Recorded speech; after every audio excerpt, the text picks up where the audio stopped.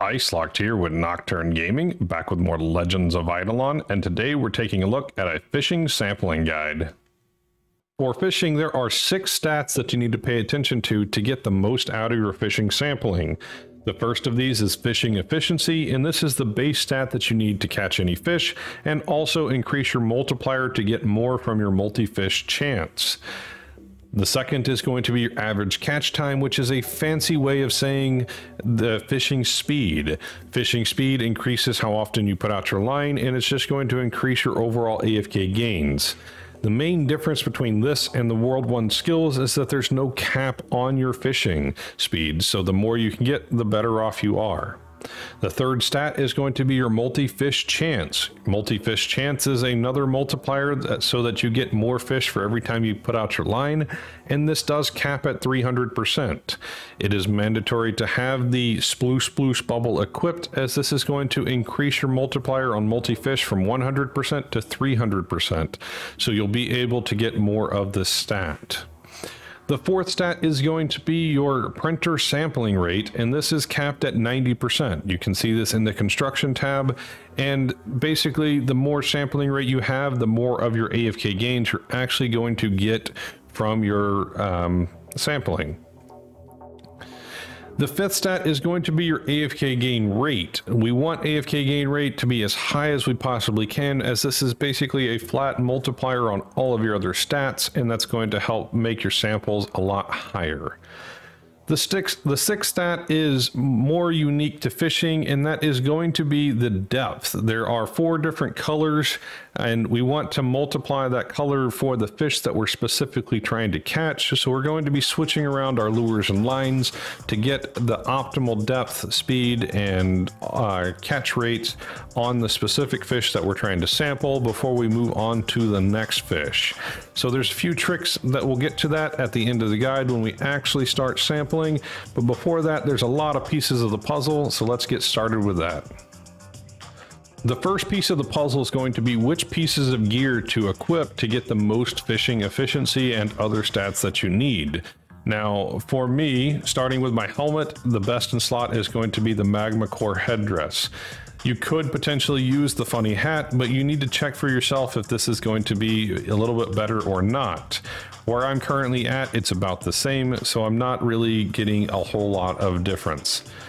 Moving on to the chest piece, you can use the studded hide, which gives you the 10% fishing efficiency, or you can use the magma core chest, depending on which is better for you. For me, this is about a billion difference using the 2 fishing pieces versus the 2 dreadlow pieces. So using these 2 pieces, I definitely want to stay with these 2 fishing, as I am getting more overall. However, depending on your stats, this may not be the case, and magma may be better for you. For pretty much everybody, the deep sea galoshes are going to be your best in slot, as that 35% efficiency outweighs anything that your 4% all stats and base strength can give you. Moving on to the pendant slot, this one is a little bit more tricky. The best in slot for most people is going to be the Divine Scarf. This character is my cooking character, so he's a little under leveled right now. But if I can use this 25% AFK gain rate should be best in slot. And then if you can't use that, then Persephone's Bouquet is going to be your second best in slot. This is the case for everything except for whenever you're trying to get a specific, like the krakens that need the purple depth. The skullfish pendant is actually slightly better than the Persephone's Bouquet for the purple depth. So bloaches and krakens, you do want to have the skullfish pendant hanging around. Moving on to our rings, we have the serrated Rex rings, and these are the 8% skill efficiency. My recommendation is to have 3 sets of these rings, so I use a strength variant of the serrated Rex rings to get the most out of my fishing efficiency. It is a slight difference, but every little bit adds up. Onto our specials tab, our goal is going to be getting the most AFK gain rate we can from here, so we're going to be using the Snoozy Cap to get 10% AFK gain rate. The Idle Skiller trophy is better than the Blunder Hill trophy, but if you don't have the Idle Skiller, then the Blunder Hill trophy does give 3% AFK gain rate. Idle Skiller gives 15% skill efficiency, so it's my best in slot. The wings is going to be the giant starflower for more AFK gain rate, 13% AFK gain rate. If you don't have these, the angel wings are also a good alternative, and the free-to-play option would be the gilded Affont wings for more skill efficiency. For your keychains, you want to use AFK gain rate, 2 of these with the most AFK gain rate that you can find, and your best one should be in the top slot because of the chips in the laboratory. Moving on to the tools, our best in slot is going to be using the best Redlow rod we can, or the best rod that we can. This gives us the most speed, most fishing power, and we can upgrade it to high amounts of strength. Keep in mind that the multiplier on this is about 9 times the stats that are actually shown.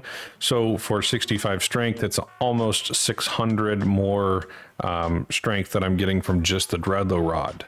So with that being said, all of our tools should have a strength variant. So the best pickaxe that you can get, the hatchet needs to have the most upgrades that you can to get more upgrade stones into it for more strength, and all of your other tools about the same. Moving on to the food tab, we have 4 pieces of food that are highly necessary. The first is going to be the golden grilled cheese nomwich that gives you more % to all stats. So the more food that you have, the better effect that you're going to get to your strength, which gives you more efficiency. The next one is the golden ribs. This is a direct multiplier to your fishing efficiency. So anything or any amount of golden ribs you have is going to help you out. The other 2 foods are our fishing speed foods, which is the Slurp and Herm, which gives us more fishing speed, as well as the Aqua Pearl for fishing speed. These are consumed relatively quickly, and so I recommend using a small amount and making sure that you unequip them whenever you're done with your sampling, as the automation arm can really mess you up and use these foods very quickly if you're not paying attention to it. And they are basically impossible to replace unless another event comes around to give us more. There is one food that I don't have, and that's the candy canes. That is another fishing speed food. My automation arm deleted all of mine for me, so I no longer have access to those, unfortunately. Next up is our talents, so we're going to go through these relatively quick, but each tab there's only a few talents that are actually necessary and everything else is kind of bonus. The first tab, the only talents that are necessary is brute efficiency for more total efficiency on all your skills, fist of rage for more base strength, which helps your efficiency, and idle skilling to give you more AFK gain rate in your specialized skills. Everything else is not necessary. For your second tab, you have a few more that are really helpful. I do have this character set up for mining as well, but we're just talking about fishing today. So those are going to be absolute unit and firmly grasp it to give you 1 point of strength for every talent point. The firmly grasp it does have 15 more strength for 1 point in it, so make sure you always have at least 1 point, and then otherwise max those 2 out.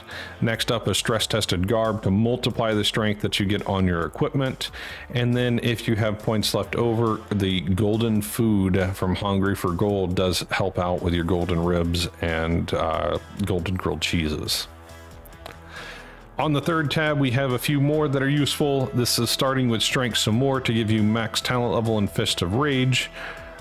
Strongest Statue gives you Ocean Man bonus to give you more power from your fishing statues, and Fistful of Obol gives you more strength from your obols. All of these do add up. For your fishing specific talents, you want to pick up Bob and Bobbers first. This gives you more fishing power based on your minigame high score. So I have way too many points in this compared to my high score, so it's actually a wasted amount of talent points. But it is a lot of fishing power that you can gain this way.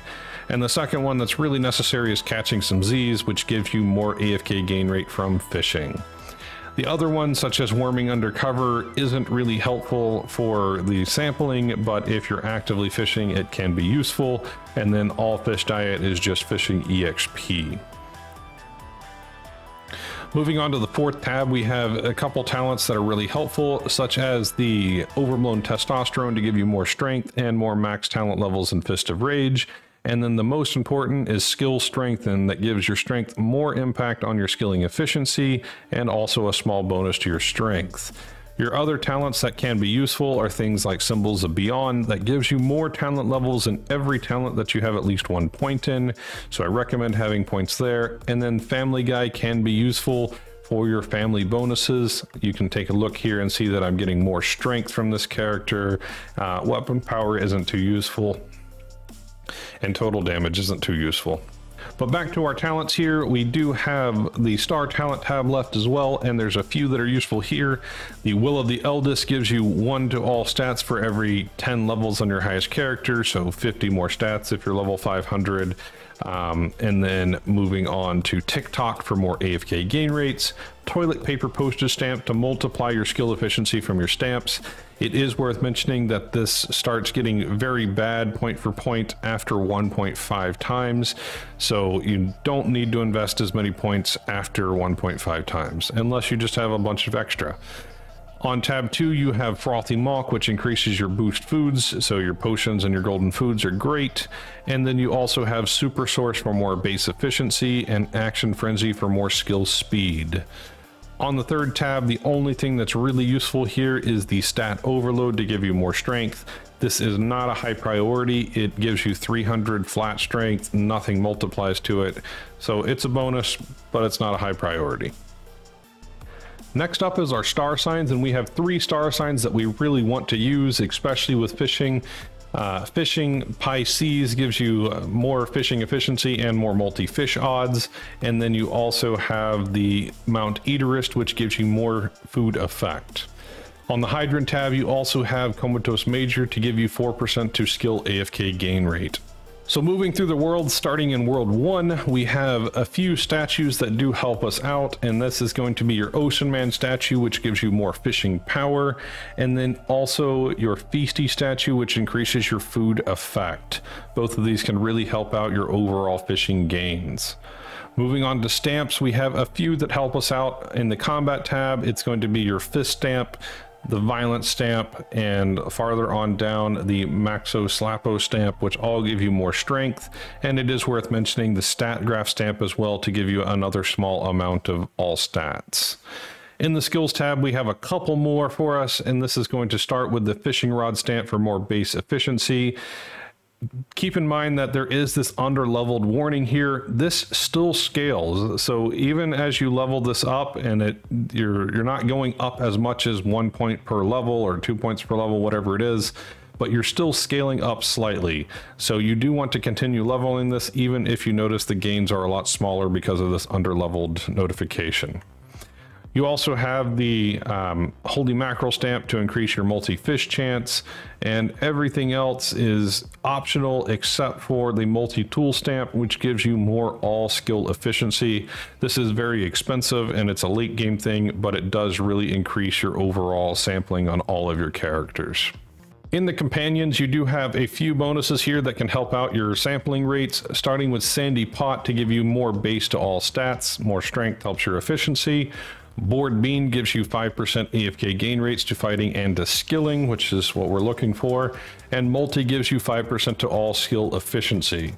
The others are more quality of life, but they do help out. Sheepy equips all big bubbles all the time, so you don't need to make sure Sploosh Sploosh is equipped and things like that. It does it for you, but it's a quality of life feature. Rift Slug is a direct upgrade. It's 25 levels to all talents, which can really add to your efficiency. So if you can, Rift Slug is worth it. And then King Doot is mostly a quality of life feature, but there are some benefits that do really help out your sampling. The main thing is that you can have Goat God active on all 10 characters as well as Snake God, so you do gain about 3 to 4% more AFK gain rate depending on your divinity level. And then you can also get more printer sampling. However, it's not necessary to be able to get 99% of your maximum sampling, so you can still do very good samples without King Doot. Moving on to World 2 and starting with our alchemy bubbles, we have quite a few orange bubbles that really help us out. Starting with Roid Ragin, this gives us 1 point of strength for every level we have in this bubble. Now, there are multipliers, so it makes it more like 5 points of strength for every level you have in this bubble, so it's very worth leveling this up.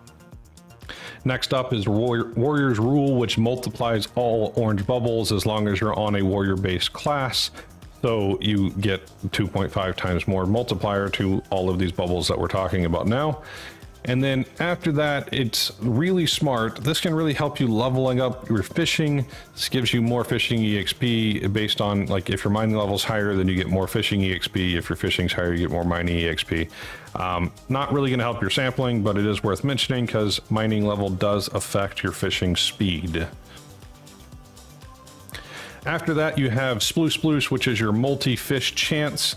This multiplier, it goes up to 300%. It requires level 185 to get 300% from the bubble alone. However, you have things like the star sign and the stamp that both give you multi-fish chance, so you don't need to level it up quite that high.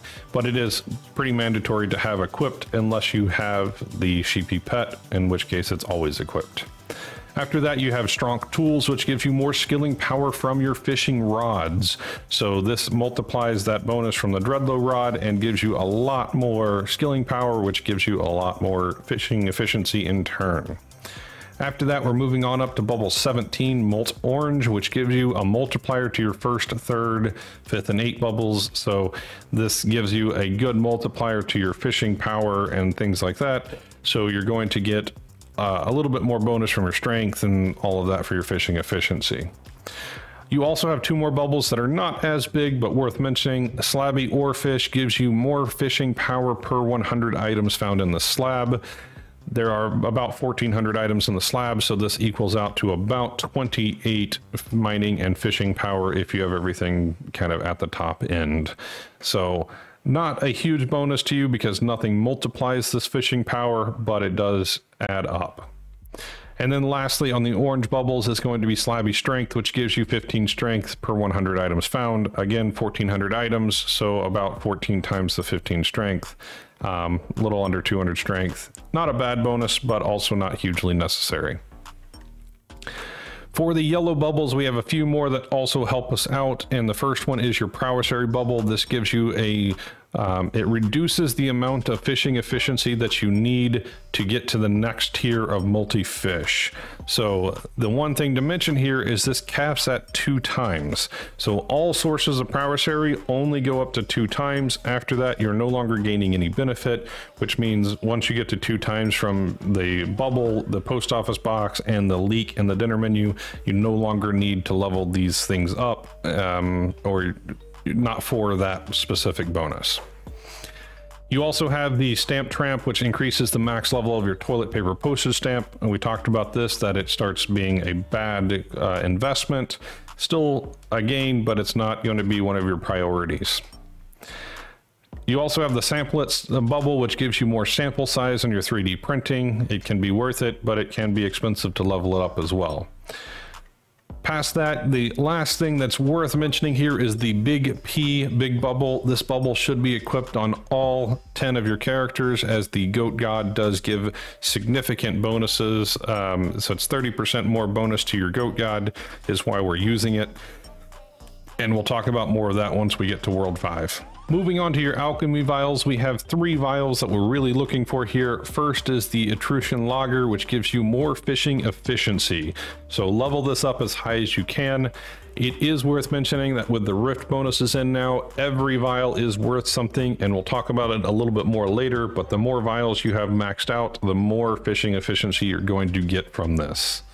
Next up is the Snow Slurry, which gives you more printer sample size. And again, this multiplies out, so it's another way to max out that 90%. The last one is going to be the Pearl Seltzer, which gives you 3.5% to all stats at level 2. Fairly easy to get level 2, but if you can get it higher, that's more stats for you, which means more efficiency. However, it is very expensive. And lastly, in the pay to win tab, we do have a few bonuses to mention here. The first one is going to be the Emoji Veggie. This gives you 25% to all golden food effects. There is some multipliers on this later that we'll talk about, so it is worth maxing this out. You also have Big Muscle for 20 strength, and you also have the Dream Catcher for 3% skill AFK gain rates when it's the golden level. So if you can level that up, it becomes very worth it, and we'll talk about that in World 5. Onto the post office, and there are a few boxes here that can help us out. The first is going to be the fish box, which gives us more efficiency, prowess effect, and fishing AFK gain rate. From here, we want to put points into the food box to give us more boost food effect. And then we're looking more into the second tab, which gives us the utility box for more printer sample rate. And then also the gaming box for more strength. And lastly, if you have the points left over, you can put into the myriad crate for more base efficiency and more base all stats. However, it does require 100,000 boxes, so this is not a early game priority. And wrapping up World 2 with our obols. This is a few choices to make here. My choice is using the fishing obols. This gives you fishing power for every circle. The square obols give you 3 fishing power.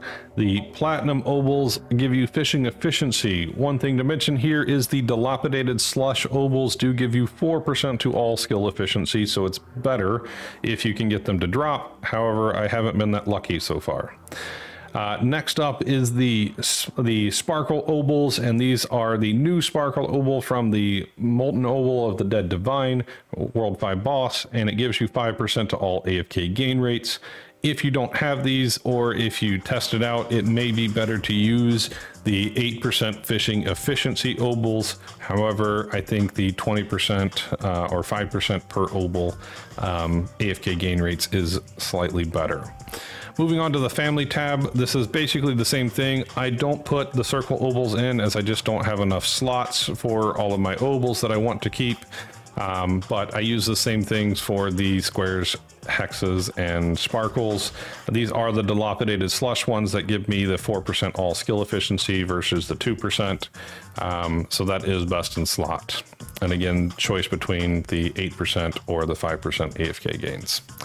To wrap it up for the totals, you can see that I'm getting a little over 100 strength, 6% fishing, 12% all skill efficiency, and 20% AFK gain rate by using the obol setups that I have. Moving on to World 3, we have 2 bonuses that we really want to talk about. The first is in prayers, and there's 3 prayers that are really necessary and 2 that we want to avoid. The first is going to be the Royal Sampler, which gives us more printer sample size. However, don't overlevel this as it does nuke your EXP gain. After that, you have the Zerg Rush again, which gives you 15% more AFK gain rates, and then Skilled Dimwit to increase your skilling efficiency by a lot. The 2 we want to avoid is first Balance of Proficiency, as this reduces your skill efficiency, and then Rucksack, which reduces your AFK gain rates. Moving on to World 4, and in the lab, there are 4 things we need from the lab mainframe. The first is going to be Sapphire Navette, which gives us 4.5% to all stats, which gives us more strength. Second up is the Certified Stamp Book, which doubles all of our stamps. And third is going to be My First Chemistry Set, which doubles all of our alchemy vials. And lastly is going to be the Black Diamond Rhinestone, which gives us 24% bonus to all of our meals. And we're going to be talking about the dinner menu in a minute, so we'll check all of that out. After that is going to be the console. The console gives us more bonuses in the form of doubling, and the ones we want to use are first the card doublers that gives us a double in the top left and bottom right slots. The Skilling AFK gain rate chip, which gives us 15% more AFK gains, and then the 4 orange chips, which doubles the star signs, the trophy, the upper keychain slot, so it's important to make sure your best one's on the upper slot, and then also the pendant. So if we're using the best in slot, the Divine Scarf, that gives us 25% more AFK gain rates for using this chip. Moving on to the dinner menu, we have 4 meals that are worth looking at here for us. The first is going to be corn, which gives us 2% skill efficiency per dinner plate level. And then farther on down, we have the rice ball, which gives us 3% skill efficiency per level. So that's also another big gain. The leek gives us more skilling prowess. Again, this caps at 2 times. So if you have this leveled up in alchemy or in the dinner menu, it's really not going to be hugely useful to you past a certain point. And the last dinner menu item is the whipped cocoa, which gives us 4% skill efficiency per dinner plate level. Also in World 4 is the Shiny Pet Passives, and there are several of these that have multiple pets that give the same bonus, but they all need to be leveled up to get the bonuses. The first is going to be the bonuses to all meals, a couple pets that give that. Next up is base efficiency from all skills. This is base, so it gets multiplied by everything, so it's actually a lot more than just 100 per pet. And again, more levels is more points. And the third one is going to be anything that gives you base strength. It's a small amount, but hey, everything helps. And moving on to the Rift, which is in World 4, we're going to talk about a few bonuses here that all add up. One of them's pretty big, the other are not so big, but they still really help. The first is going to be the skill mastery. Skill mastery is a kind of a count up on all of your character's total levels for each particular skill. So every skill has bonuses that it offers. This is fishing in particular. So at 500 total level from all 10 of our characters, we're getting 5% skill efficiency. We're also getting 10% fishing efficiency from it, and we're also making all of our fishing cards are passive, which means we don't need to equip those particular cards to be able to benefit from them. So we can equip other cards to get benefits from more cards, basically. Now, every skill has its own bonuses, so every skill that you can level this up on, you're getting 5% skill efficiency and 1% printer output at level 750. So this means 75% more skill efficiency and 15% more printer output, which is going to help your gains in the end of all of your sampling. So the more skills you can level up, the better off you're going to be. The other bonuses in the Rift aren't as big, but they do add up. The first is going to be Vial Mastery, which gives you 2% to all vials for every vial that's at max level. So at 38 vials, I'm getting 76% more bonus from all of my vials. The next up is going to be the Ruby cards. This is another grind to do, but it can really help your overall gains. One is it can increase your fishing cards, and we also make those cards passive, so it's just straight gains for you. And you can also increase your card sets to the Ruby level, which means we get another 8% from that easy resource card set. The other one that's worth mentioning is the infinite star signs. This makes all of your star signs active at all times, and it takes away the negative effects. The one thing to mention here is that if you're doubling your star signs, it only doubles the star signs that are actually active. So you still need to select the proper star signs to make this work for the star signs that you want it to be on. And moving on to World 5, we have the relics in from sailing, which do give us quite a few good benefits and some that are smaller.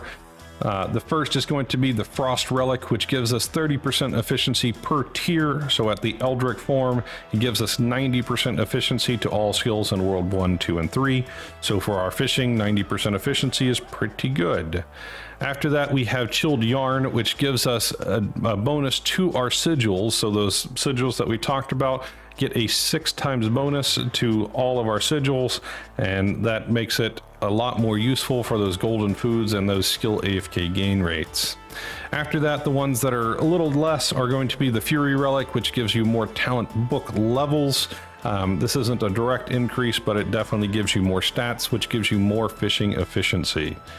After that, Socrates gives you 10% stats per tier, so 30% more all stats, 30% more strength, really helps us out. The last one that's really worth mentioning is the Gold Relic. This isn't a sampling thing particular, but it does give us a bonus to our printer output. So for every day that you don't sample, you're getting a 2 or 3% bonus to all of your samples, which means you're gaining potentially 3 to 4 times more samples from your printer, or 3 to 4 times more printing from your 3D printer.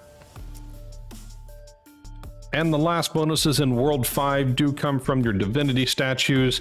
This is where things get a little tricky, and you need to time your sampling properly to be able to get the most AFK gains on each of your characters. To do this on the character that you're sampling on, you want to make sure that the snake god is active. This gives you 30% more AFK gain rates. You can choose 1 to 2 characters to do this on, and then all of your other 8 to 9 characters should be linked to the goat god, as their minor link bonus gives you this 3.6, so it's somewhere between 3 and 4% AFK gain rates depending on your divinity level. So the higher your divinity level, the more this minor link bonus is going to be. And also the big P bubble in alchemy gives you that 30% bonus to this as well. So you're gaining a lot more AFK gain rates by using this setup. So you're getting 30% from here, and then 9 characters with 3.6 would give you an additional 33-ish percent AFK gains for like 60 something percent AFK gain rate. Now this should look something like this with 1 character on the snake god and 9 characters on the goat god. Again, if you're doing your logs or your ores, you may have like 2 characters on snake and the other 8. You're giving up 3%, but you're gaining 2 characters for that week of sampling. So it's your choice on how you want to do it. I personally do like my logs 1 week and then my ores the next week.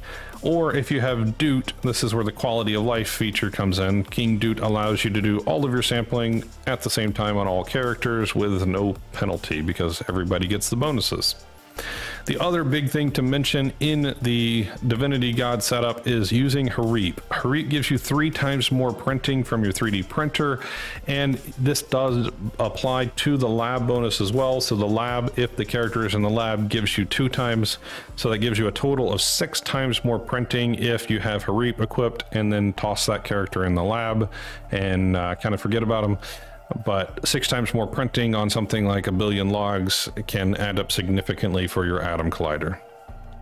And the last piece of the puzzle is equipping the proper cards for this setup, and this means this depends on if you have the skill mastery from the Rift unlocked or not. If your cards are passive, you can use something like this, which is Chaotic Troll, to give you the 60% skill efficiency, 24% boost from the boost foods, and percent to all stats from Blighted Cheeseor, Tremor Worm, and Stilt Seeker, AFK gain rates from Bunny and Amrak, and 60 strength from the Octodar.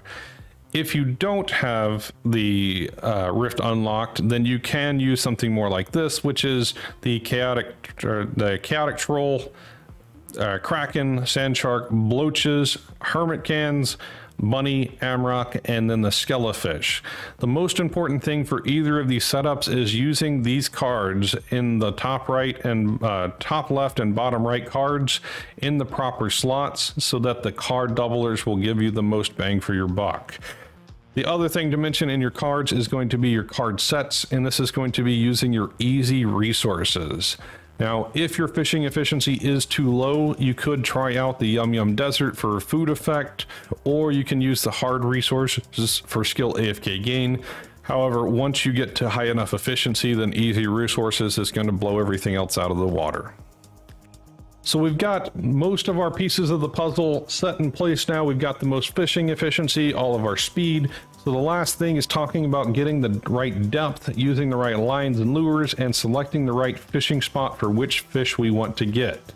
So for the first one, which is our goldfish, we're going to be using the Crash Box lure as well as the It's a Boy line. This is going to give us a 60% chance to our green fishing, and then we want to make sure we're on the right fishing spot. To check this, you can check in here, you can pop it in, you'll see that it's got 60%, but if we go to this other line and click on it and check back, you'll see that we drop down to 46% chance here. So we want the right spot, and then we can sample here, and then it may take a few attempts to get goldfish. We did get it on our first one, but we'll go for one more just to show. And so we got goldfish again. The sampling will always take your best samples, so don't worry about it overriding whenever you go to the next fishing spot.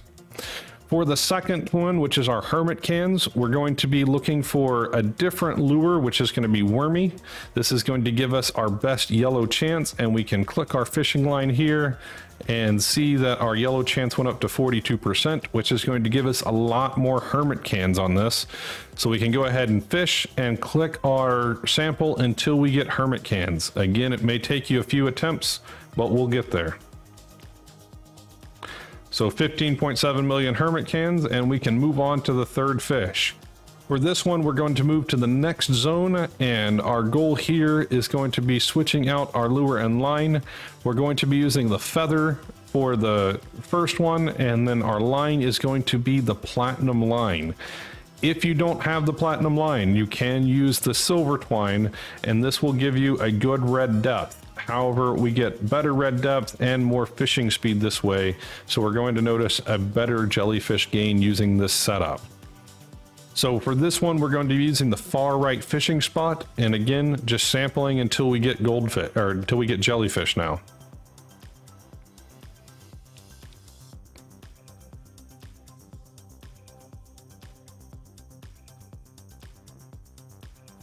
There's our jellyfish at a little under 8.5 million.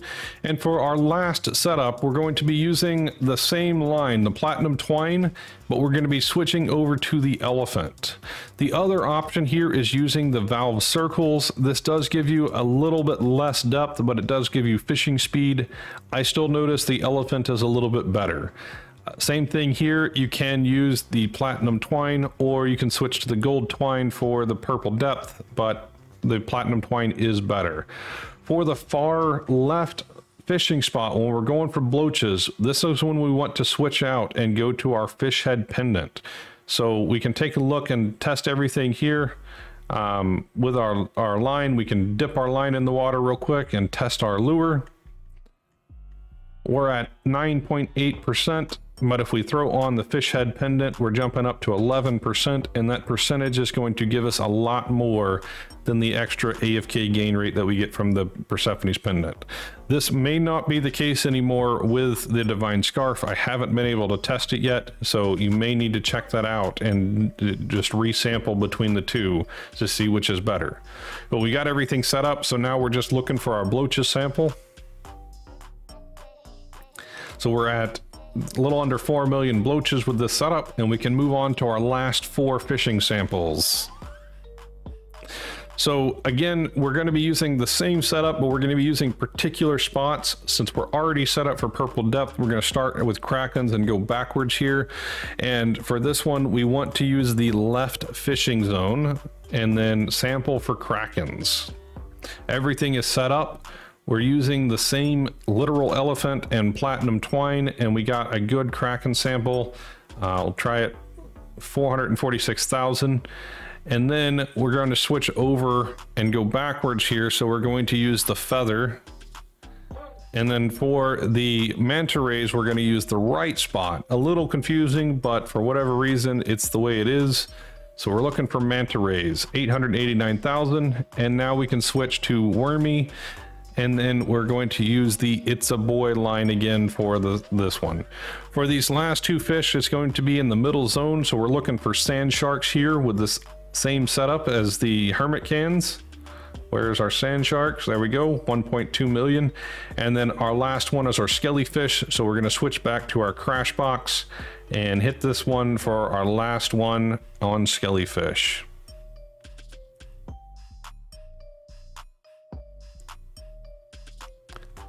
So we've got all of our samples done, and we can take a look in our quick reference for our printer. 16 million goldfish, up to 22 million. Decent gain for today. It's not as good as my chopping and mining gains, but that's just the nature of fishing and catching. Remember to like, subscribe, and drop a comment if you're enjoying our videos. And a huge shout out to our patrons. Your support means the world to us. If you would like to become a patron, check out the link in the description for more details. And be sure to visit our merch store so you can get some pretty cool stuff. If you have any thoughts or questions, let me know in the comments below, and we'll see you next time.